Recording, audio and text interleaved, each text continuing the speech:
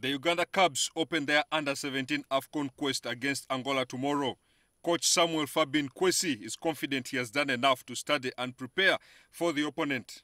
We were fortunate to have some clips of their games, and we've identified their dangerous players. We have identified their weaknesses, which of course I don't want to share with you because that is under my sleeve, so that we'll be able to work on those areas and then see if we can take them much more points. So we've watched them, we've seen them, and we know what they are made of.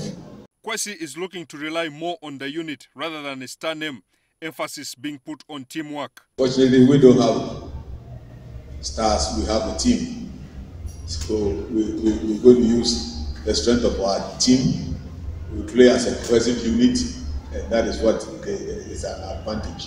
Coach Kwesi had full praise for the Under-17 league that runs concurrently with the Uganda Premier League that has made life easy for him. It's a very wonderful thing that is happening in Uganda.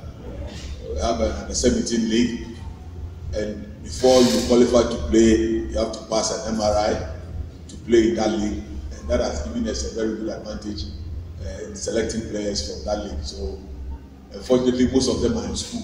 Captain Chizito Mugweri Gavin is promising victory tomorrow against Angola. Thank you.